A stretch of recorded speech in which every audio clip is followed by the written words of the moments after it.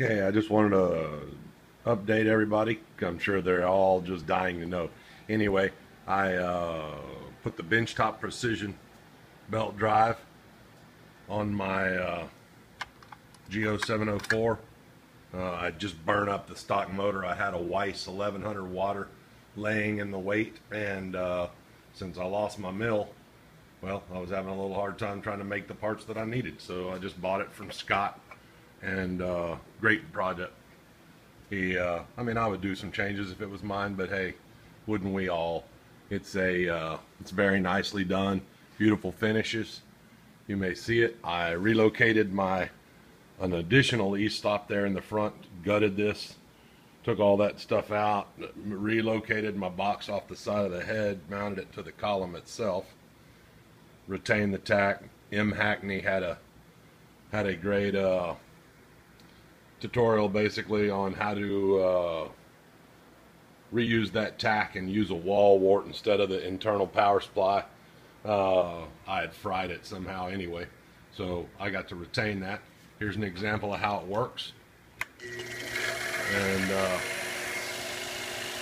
so with this belt drive, let's see, my lowest,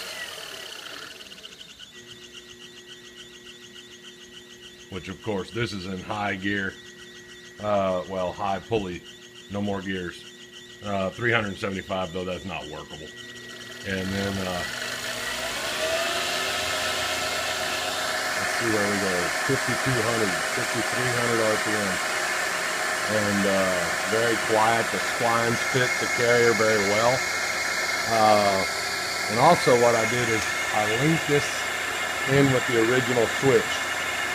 And so when I hit this, it kills a spindle and it kills mock.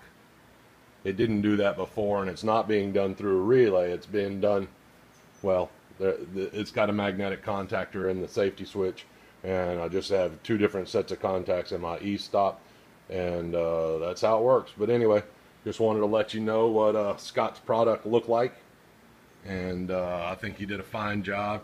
He's beautiful machining.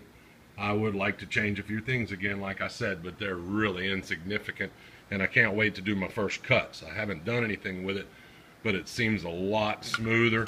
Obviously, I probably picked up at least 1,000 RPM. Nice little cover, which I thought was the spindle lock at first. I was like, what a cheesy spindle lock. Makes a much more functional cover bracket than a spindle lock. Anyway, enough bitching, and time to cut something here pretty soon. See ya.